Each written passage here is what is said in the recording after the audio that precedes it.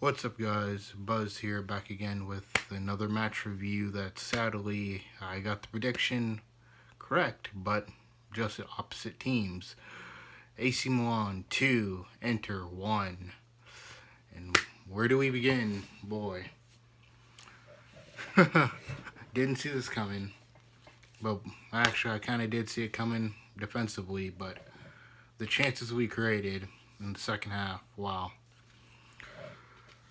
Alexander Kolarov in the back. Well, first off, must be stated, a back three doesn't work. And a lot of people have stated this, that it doesn't make sense. A back three does not work if you have wing backs, or in this case, essentially a left base. Don't even know how to say it. If you have full backs, essentially, basically playing as center backs, it doesn't work.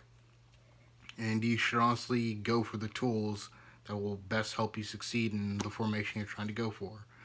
That's something I had said a couple months back, or actually probably 2 months back when we were in lockdown and games were being played, and during the Europa League when Milan wasn't getting game time, or when Godin wasn't getting game time. Find the players that fit your formation, your style of play.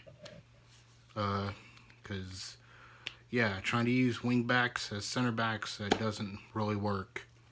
I mean, as well as with COVID and the fact we lost a bunch of players, the chances we created, we should have at least drawn that match. If not, maybe possibly have won it. But yeah, we let Godin go so we can bring in Alexander Kolarov, who, yeah, he's a left-footed player, but defensively, he's just been not good. And he's not good in the center back role.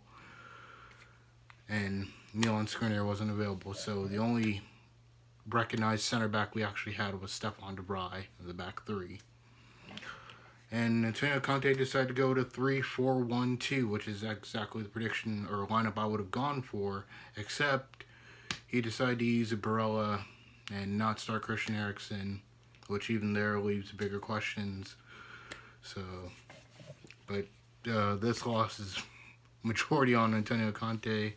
A little bit on the players, especially Lukaku trying to backheel it towards the end of the match. I don't know why he would even try to do that, but I mean, I guess make an attempt on goal. But the chances that we had, multiple from Lukaku, the one from Hakimi. Oh, man. But I did say Zlatan Ibrahimovic would come in and be a danger to us, and Rafael Leno as well. Alexander Kolarov brings him down for a penalty. Zlatan slots it away, or Zlatan misses and then slots up the follow-up. And then Rafael Leno just 1-2 passes our defense, or just bypasses our defense, and no one's marking tight enough on Zlatan, and he's just slots it 2-0 in the first 20 minutes. And I'm thinking, wow, either we're about to make a comeback or this is going to get pretty bad. Because in the first half, they had a lot of chances. In the second half, they took off Rafael Leno and went more defensively. And this is when Antonio Conte decided to bring on Christian Eriksen and Alexis Sanchez. And basically keep on Lukaku and Lautaro to just try and go for it. But honestly, Brozovic was very not at the races today. Vidal basically did what he could. But shockingly, defensively horrendous, offensively wasteful with the chances that we had.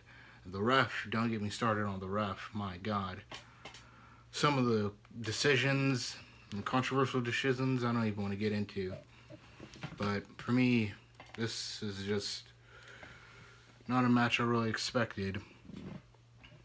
But man, where to begin?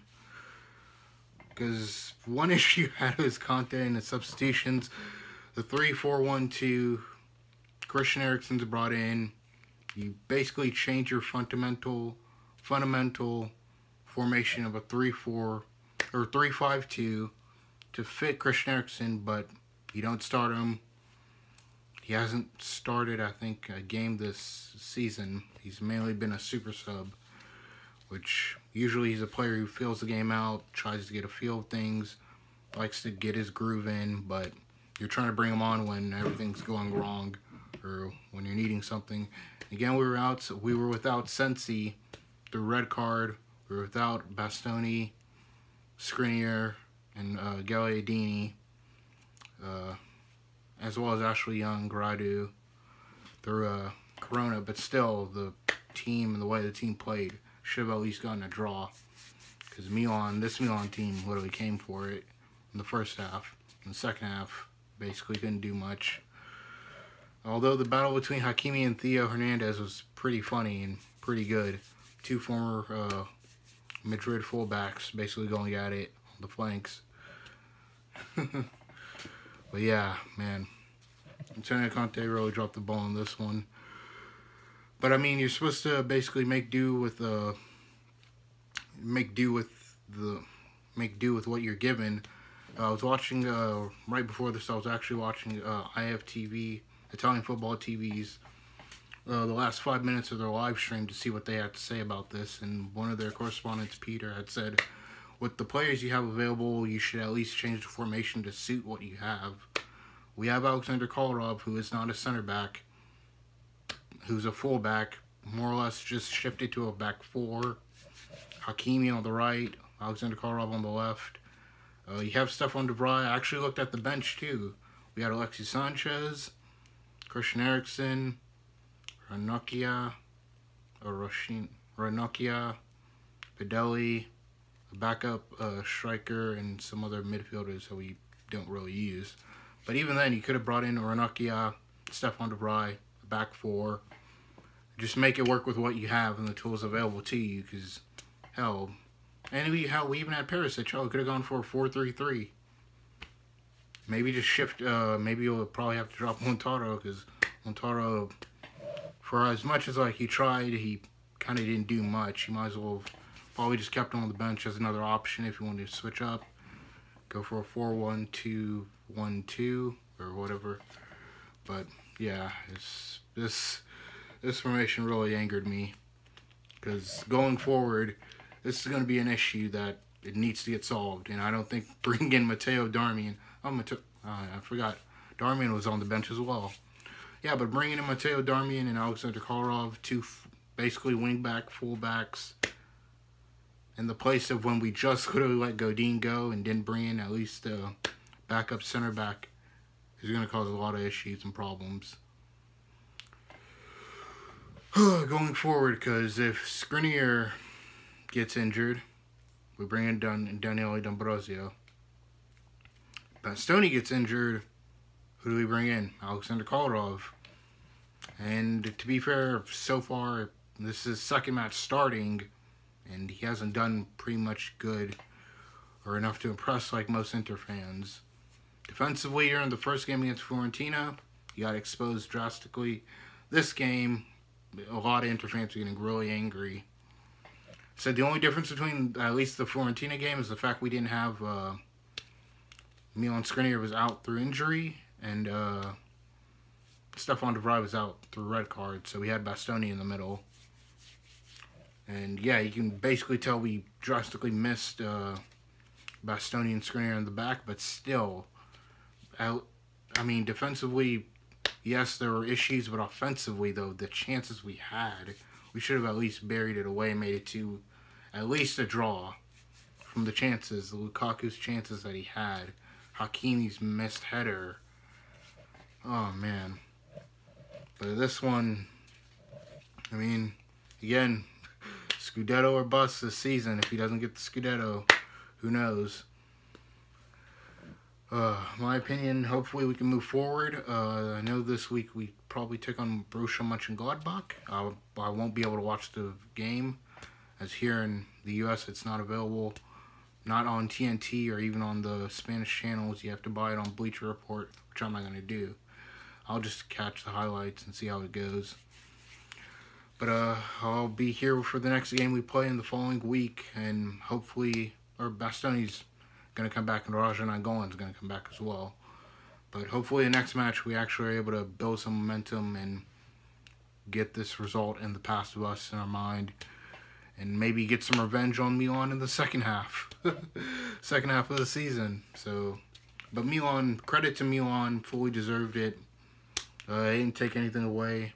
The ref was horrendous. Ref was an absolute joke. Conte and the way he read the game should have been way better for the amount of money that he's on. It should have been way better. For the fact that essentially you begged and wanted these players in, you wanted experience in the back, you should manage your experience that you brought in way better. And hopefully we can kick on to the next game. I'll be here to give you guys another match review for the next match we play in the Serie A this upcoming weekend after our Champions League match against Borussia Mönchengladbach. And yeah, leave me your guys' thoughts below. Who do you think is at fault? Personally, I think it's 80% Conte for the way he's set up, in-game management, the fact that essentially you kind of didn't see the whole call-up thing. Oh, man. You know, I've even seen people say, might as well go ahead and just drop Vidal in. At least more or less it'd be a little bit better. But, yeah, give me your thoughts below. What do you make of the match? Do you think you honestly saw a draw? I saw this 2-1 Inter. It went 2-1 AC Milan winning it. I was being hell optimistic, now I gotta hold my L. So, shout out to my friend Milano Miguel. Congrats on the win. I know you're happy. And credit to Milan and Pioli. A lot of people thought Pioli was things were gonna get bad, but things seem to be on track for him. Hopefully here at Inter, we can get things on track and actually fix things and actually not drop points and have a season where we're questioning, how have we come from behind? Why did we drop points? Why did we drop off in the second half? This team is going to give me a headache. Leave your thoughts and comments below. Leave a like, comment, and subscribe. I'm Buzz, and I'll catch you guys on the next Serie A review. Ciao, ciao.